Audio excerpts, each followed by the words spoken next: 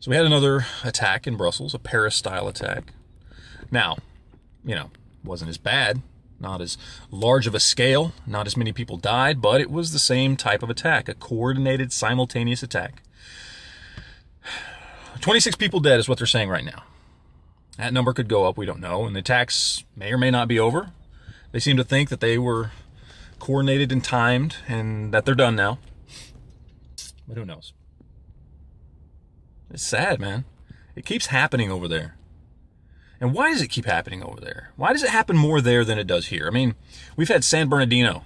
That's really the only major attack we've had since, Fort Hood? And then before then, it was 9/11. And they're not as coordinated. I mean, you're talking 2 people in San Bernardino, 1 in Fort Hood. But the Paris attacks, the Brussels attacks, you're talking 10, 15 people. I mean, one reason it happens is because they don't let their people defend themselves. Granted, it is harder to defend yourself against a bomb. But they've allowed the Islamists in, and they look past it. They welcome them. I think a lot of the people are starting to see through that and starting to become appropriately paranoid. But it's happening a little too late. But why doesn't it happen here? I mean, we are target number 1, make no mistake. If they could get away with it here, they certainly would be doing it here. But it's harder for them to get away with it here. Why is that? Well, because our government's done a pretty good job of keeping us safe. But you know what? They did so by restricting our freedoms. The NSA, Homeland Security, the spying, the Patriot Act, the NDAA, everything. We gave up freedom for security, for a little bit of safety, and it worked. There have been less attacks here, but is it worth it? Is it worth it in the end? Certainly not to me. Certainly not to me. And I know a lot of people, hardcore Republicans, pro-gunners, that would disagree. They'd say, no, it was worth it. The NSA spying program worked. Homeland Security worked. The Patriot Act worked. It kept us safe.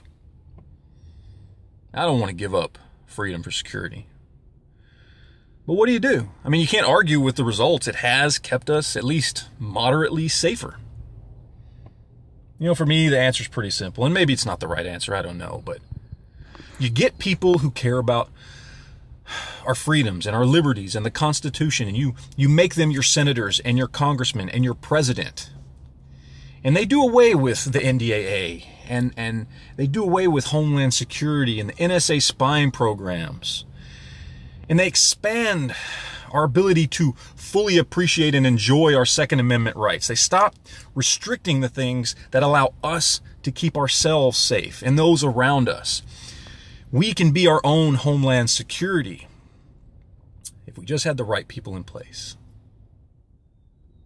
I'm willing to give up some safety and security for freedom. That's what our country is founded on. I'm willing to take responsibility for my life, my family's lives, and those around me. If I ever find myself in that situation, I'm willing to take that responsibility on, and I hope everybody out there is willing to take that responsibility on in exchange for more freedom.